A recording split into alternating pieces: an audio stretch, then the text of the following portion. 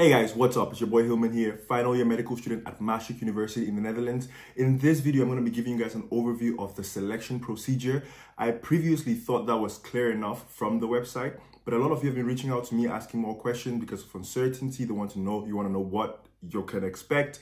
That I understand because I've been in that position a few years ago. So this video is hopefully going to give you an overview of what the selection procedure entails. Disclaimer, we signed a non-disclosure for the second part of the selection, so I cannot give you details of the content of the second part of the selection, but I can give you tips and tricks on how to go about that part. So definitely stick along to the end of the video to find out more about that. Before I get into the video, please give this video a thumbs up if you like it. Subscribe if you like the videos I make. If you want to find out more content about Maastricht University, studying there, definitely subscribe so you stay updated with the videos I'm going to be posting as well. I would really appreciate that, and that helps the algorithm, that helps the video also reach more people who need to see this video. Without further ado, let's get right into the video. So first, you have to register via StudyLink. StudyLink is the portal where everyone who studies in the Netherlands, regardless of what program you do, registers. So every course you do, you have to register via StudyLink. It's a government website.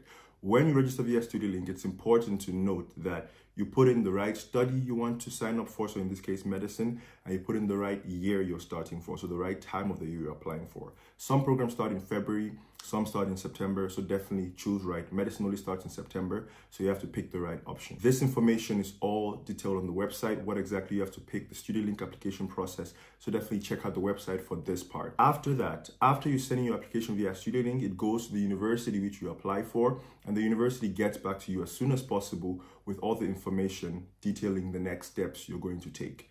Again, this part is detailed on the website, so be sure to read out the website to find out more about these first steps. StudyLink and how the university you apply for gets back to you. Now, when the university gets back to you, they tell you more information about what you need. They give you your username and password to log into your application portal.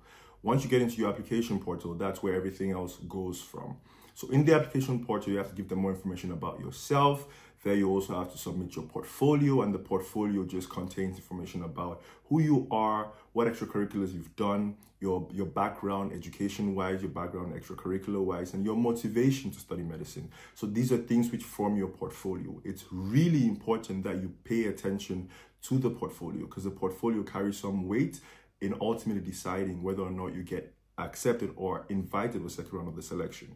So the portfolio is an important part, and that portfolio you have to also submit via the student portal or the application portal. In addition to that, for the first round of selection, you also have to write essays. When I applied, we did not have to write essays, but that's a new thing that has been implemented now. It's more or less something similar to scientific essays. So it tests certain parts of your knowledge and how you can gather information and summarize scientific information. And it could be different topics. Topics vary, and I don't know that much about it because I have not really written an essay myself. But a lot of you have reached out to me about help with writing essays. So if you need help with writing essays, you can definitely reach out to me and I can help you out with that as well. Those are part of the coaching services I offer. So be sure to reach out if you need help with just navigating the whole essay writing.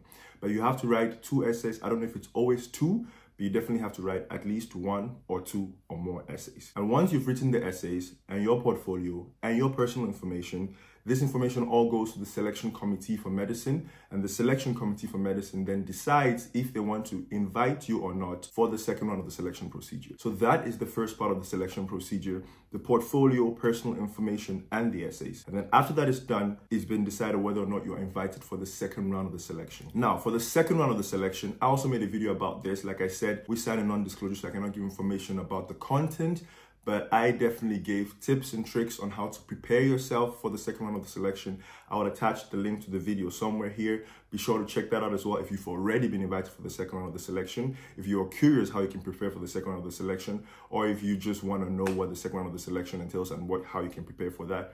Be sure to check out the video I made and find out more about that. But then the second round of the selection comes, you have to take part in that. Most of the time it happens at the university, but during COVID there was a lot of online options, so I don't know if they have a hybrid system now, but everything being equal, it takes place at the university campus at Maastricht University. So once you're invited for the second round of the selection, you take it computer and written based.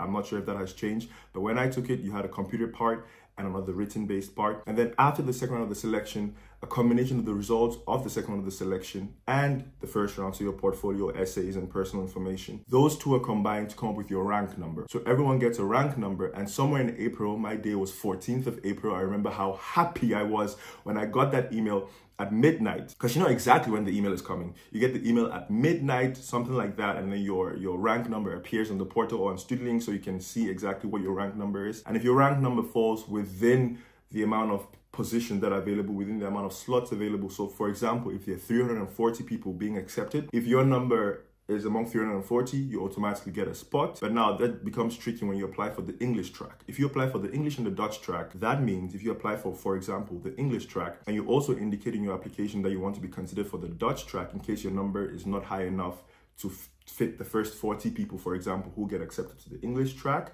then you can also get considered for the Dutch track. And then if your number is within the 340, you get accepted anyways. But if your number is within the 340, but you're not among the first 40 for the English track, which, for example, if there are 40 spots for the English track available, then you might get a spot within the 340, but your number is not high enough for the English track. So you might not qualify for medicine in general. But that's an extra detail, which is not important to know. But if your number is among the 340, then you automatically get a spot unless you don't qualify because you apply for the English track and your number is not high enough for the English, the number of English tracks available.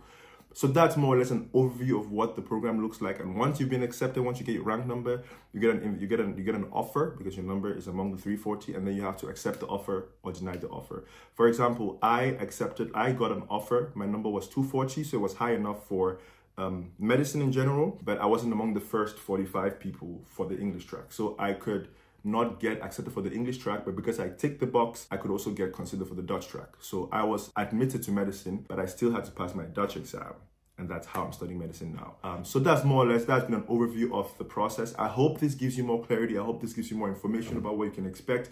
I know how daunting it is waiting and waiting and waiting and not knowing what to expect. So hopefully with this video, you can have more of an overview of what to expect, and that can maybe give you some peace of mind and just, you know, enable you enjoy the process, because it's a unique process, and I hope you can really enjoy this phase, because once you get in, you're going to forget these things and it's going to be like nothing ever happened. Good luck with your application procedure. Let me know in the comments section if you have any other questions, if you need coaching, if you need help with the application process. Definitely reach out. My contact details are below. Give this video a thumbs up if you like the video. It really helps the video reach more people who need to also watch the video. Subscribe if you want to find out more videos like this, if you want to stay updated with more videos I'm uploading. Thank you for watching the video, and until next time, stay blessed and peace.